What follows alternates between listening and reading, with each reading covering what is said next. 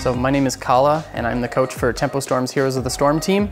Right now we are in London, England at the Red Bull Gaming Sphere, and we're conducting our boot camp.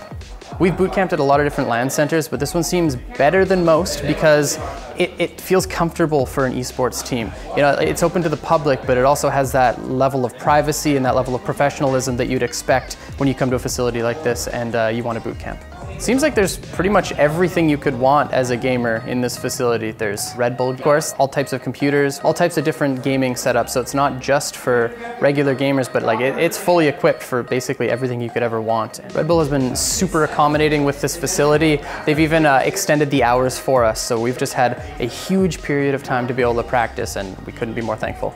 Having a facility like this one, it's so important to us when we're boot camping because it allows us to have that level of intimacy. You know, when a mistake happens, we can look to our left or look to our right and see our teammates in the flesh. When the game's over and we suffer a loss, we can discuss it as people in person, and that's so important. It's been really good so far. We have our own area to practice. It's not noisy.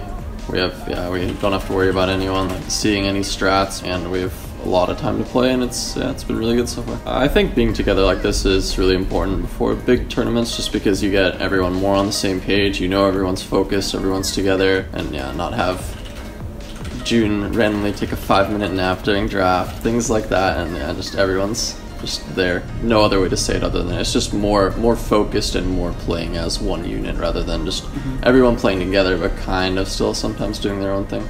It's basically what every single team strives for, having an environment where everybody is there and present, and it really helps us build team synergy and bond as a team because it allows us to get acclimated to the European environment beforehand. And that's all a tournament really is being able to jump into the tournament, find out what the Korean meta is, find out what the European meta is, and adapt to it and beat it. That's one of the biggest things about competing in a tournament. So being able to do this really helps us just get that competitive edge. I think it's like a really good kind of middle ground where you have a few days of adjustment, which is just really nice. I know in the past we've had tournaments where just having the instant like fly in and then you're just in it immediately, it just makes the transition a lot harder, and this is just like a much smoother kind of slower transition to it, and then by the time the tournament comes around, everyone's just like right where we need to be. I think everyone just sitting right next to each other physically also helps a lot because it kind of simulates the tournament environment. So in that regards too, it's very similar to what we're actually going to be doing in about a week. So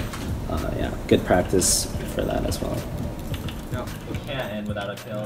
My team tries not to deviate too far from our regular schedules at home. You know, everybody is on an exercise schedule, everyone is on a fairly regimented sleep schedule, so we make sure that we keep up those schedules while boot camping overseas because it helps us keep up our energy, keep up our focus, and our motivation in scrims. I think it kind of varies person to person. Just the big thing is just sleep well, everyone be in a good mental state. I mean, yeah, for me it's I drink a lot of caffeine, you know, a lot of Red Bull. I go through like 2-3 cans a day when I'm at a boot camp, at least, just to keep myself really focused throughout the entire day. A long time ago, maybe 10 years ago, I actually sent an email to Red Bull about wanting to get sponsored just because I love their drink.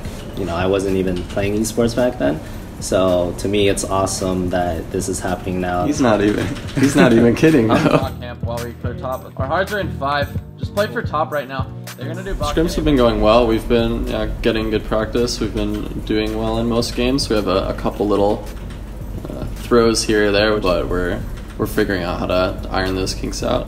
Being in this kind of area close together does give us the ability to work out these problems, and it just makes it a lot easier. Well, still, we get the 5v4 and it's an honest 5v4. The biggest thing that we hope to achieve this week is basically just trying out our style of drafting and our strategies against the European teams, and then kind of tweaking them for the tournament. You can kind of get a little bit stagnant playing against the same teams over and over in North America, and I noticed that the first game we stepped into, it was so much different because the atmosphere it's more intense, and everybody understands that, and I think we've been playing fantastic.